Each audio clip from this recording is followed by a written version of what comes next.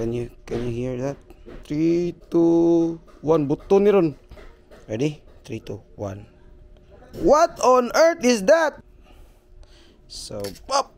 Kuyawan ako eh.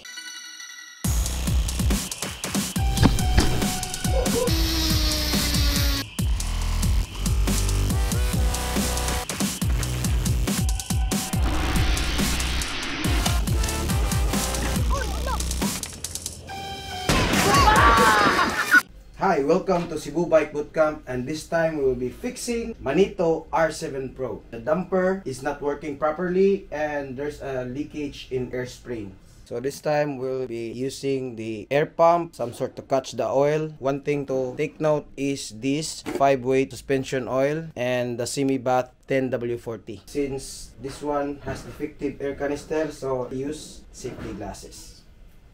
So unlike my previous video that's only a lower leg service, this time this will be a full service. So we will service the damper and we will service the air spring.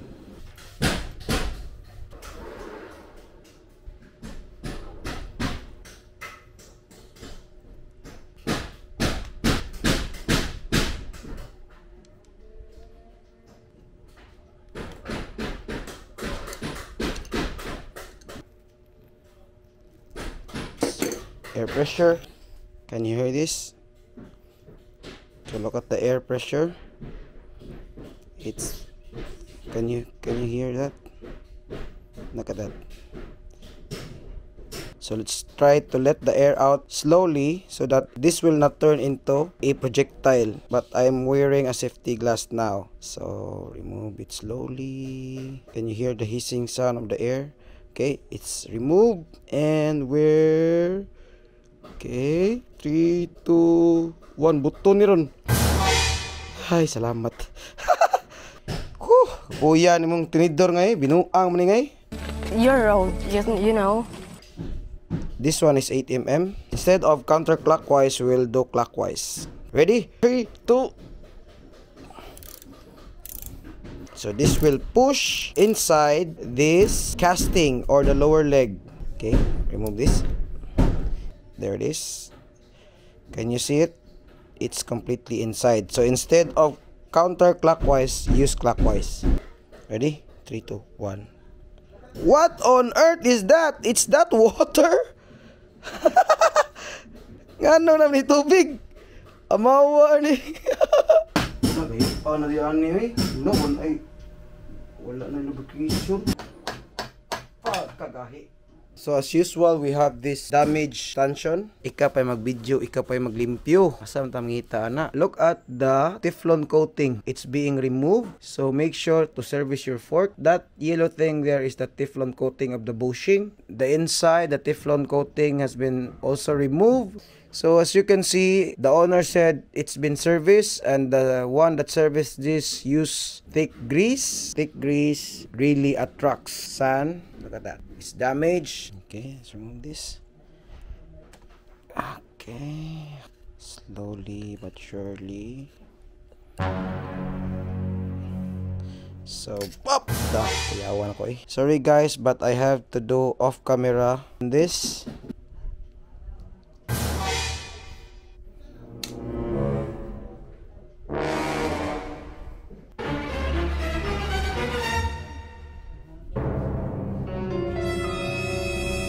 No grease.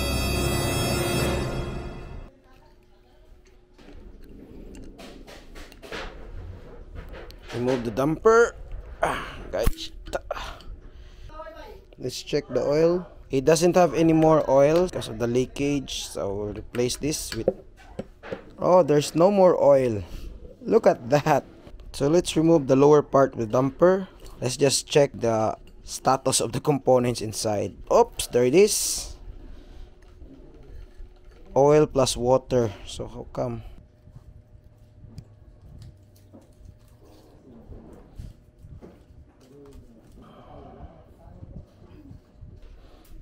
Kaya ko tisyo.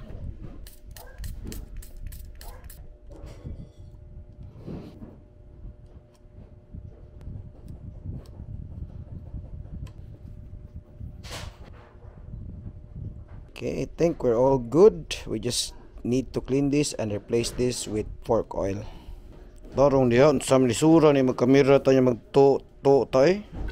Ako na lang kani ko ano no. Look at that. Maklaro na eh. Basta nga mawakasa diyan eh. So I'm gonna charge bangay with, okay, I think we're 3/4.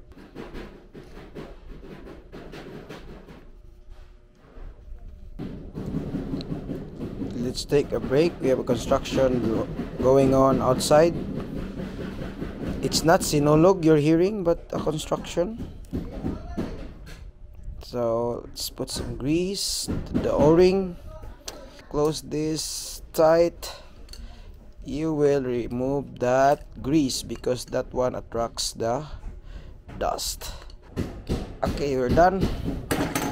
Wipe the grease and then check if there's a leak.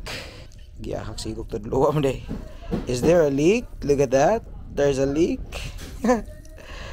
So that's it. Now we have to fix the air.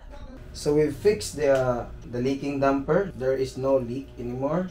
So we'll try to fix the leaking air. 30 minutes have passed. Solvent have been dried. Only the wax is left. This one is longer and this one is shorter. The spring side. Both 50 psi. Spring side extends 50 psi. That's it. Put this back. Mo lang din i-service ang tarong god. I-service mo bigla yung mekaniko niya. May klaro pagkabuhat ba? Ako na lang magsigid. So na di ko madawat ani. Look at that. Okay. To tighten this, you will do a counterclockwise. Okay. So we're locked. Okay. To prevent from cross-threading, you should use your hand first, then after which use your wrench. So sorry if I have done something off cam, it's part of my trade secret. The Teflon are damaged and the O-rings are damaged, so this is very hard. Leaking damper, so it's dripping oil. So we fixed that and I did it off cam because it's my trade secret. And I can't really teach how you guys deduce or diagnose things from one mechanic to another. So it's your discarte or your way of how to deduce or diagnose things. So I can't teach it, so I did it off cam. Now we fixed the air issue and there's some sort of things that I can explain, because if I will explain, I will don't have any more money because you guys will do it yourself or DIY or DIY. So shout out to Tropang 430 from Jinsan. So yung cousin ko si Apple Alier. Shout out Erich Albaran for this fork oil and also this Simi Bath. No, shout out Do It Paint Philippines for being my sponsor. So this one is the Doi Chain Lube to lubricate the stanchion. It doesn't harm the rubber or the dust wiper. This one is the degreaser. So this has been Mark Anthony Racal, codename Cororo, your dear sergeant here at Cebu Bike Bootcamp. Remember to ride fast, one must ride slow. And always service your fork so that the stanchion will not damage or the Teflon coating on the bushings, upper and lower, will not be damaged. And also, I will have a lot of money. This one is full service, that would be 700 and lower leg is 350. Also, I seldom accept clients, so don't patronize me. See you guys next video, Buakaw Trail. But this one will be released before Buakaw Trail. Comment on the comment section below if you know what I mean when to ride fast, one must ride slow. Or I will discuss it in the near future.